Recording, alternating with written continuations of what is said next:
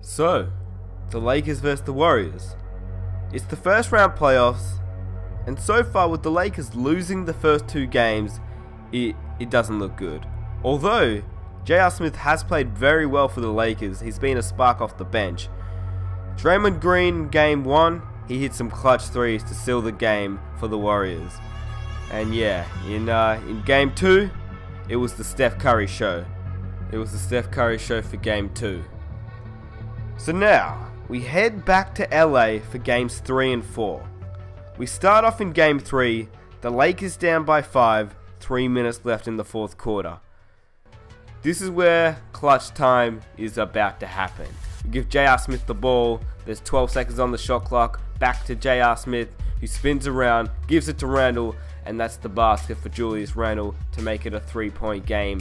The Lakers need this win. If they go down 3-0, well, let's just say there's no hope. There's no hope of winning a series against the Warriors down 3-0. It's just not going to happen. So, with D'Angelo Russell hitting that layup to go, and J.R. Smith taking a tough shot and falling, the Lakers suddenly have the lead. And of course, J.R. Smith couldn't take an easy layup. He had to make it harder for himself. I mean, that's just a typical J.R. Smith shot. And with the shot clock winding down and Kid Gilchrist running the break, you know that the Warriors aren't going to be stopped on this possession. But it's still a 1-point lead to the Lakers after DeMarcus Cousins hit some free throws. So Boogie back in the post with 26 seconds left, and Amar'e Stoudemire has no hope.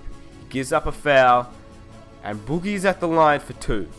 He hits the first one, excellent release, and the second one is a big free throw. With 23 seconds left, it's off. The Warriors call a timeout and have a chance to either take this lead or tie up this game. You know what time it is. They give it to Steph Curry. We bring Matthew Dellavedova, the defensive beast, to lock down Steph Curry, and Klay Thompson somehow misses the easiest layup he could have had in NBA history. And with J.R. Smith going to the foul line, he needs to hit one of these free throws at least, just to make it a 3-point game. He misses the first free throw, but he makes the second free throw. And with the Warriors having no timeouts, it doesn't even matter. I mean, they got Klay Thompson, they got Steph Curry, they got Draymond Green. They don't need many other shooters on their team. They have to take a pick out of the 3. They take Draymond Green, a fadeaway 3 who was clutch in game 1, couldn't produce in game 3. And the Los Angeles Lakers eliminate a 3-0 lead to the Warriors, in fact winning game number 3. So it's a 2-1 series. Warriors are up 2, Lakers are 1, and this series is not over quite yet. And you know, J.R. Smith is quite clutch towards the end of this game. He had 19 minutes and dropped 22 points, 8 for 13 shooting and 5 for 7 from downtown. Of course, Boogie just had a Boogie game, 8 for 9 shooting, 25 and 11. D'Angelo Russell getting that double-double, Jabari Parker. Hassan Whiteside has fully recovered from his injury, which helped this series out a ton for the Los Angeles Lakers. But unfortunately though, Jabari Parker suffered an injury. And you know what? It's the NBA playoffs. We're going to have to make him play through the injury. So now, I bring you to this game. Game number 4.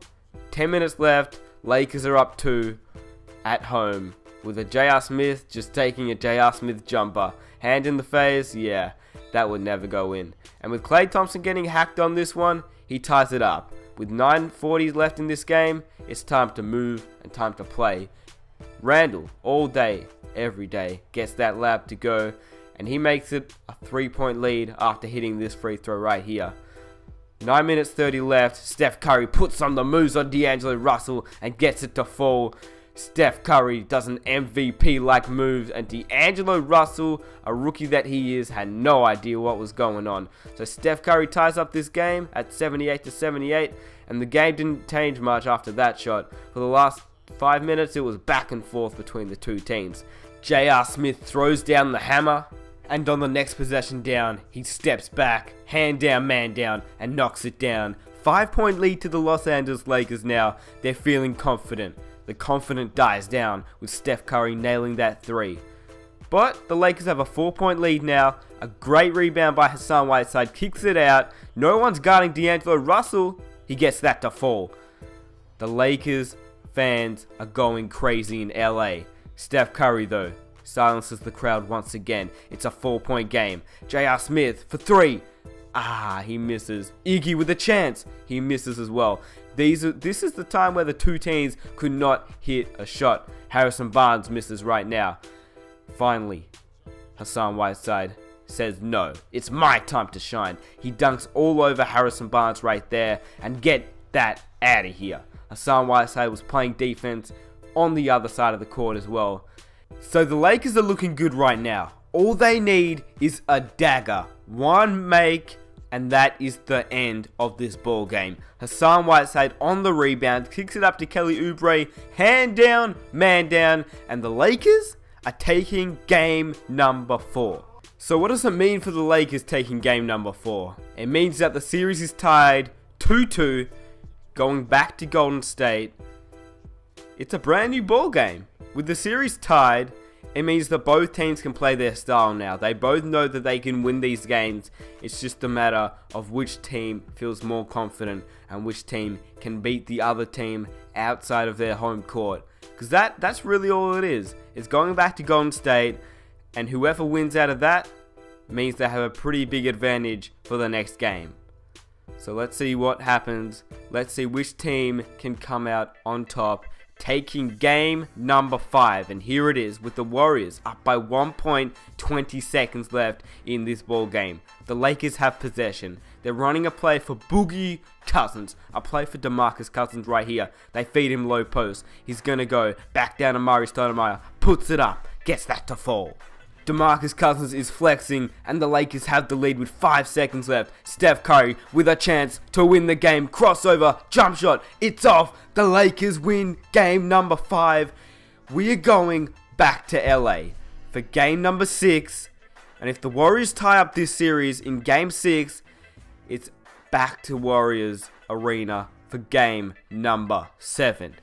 I hope you guys enjoyed this video. If you did, don't forget to leave a like, subscribe if you're new, let me know what you guys thought about this series, and if you guys can't wait for the next 2 episodes, or just the next episode, let me know in the comment section down below. And this is why the Warriors couldn't win.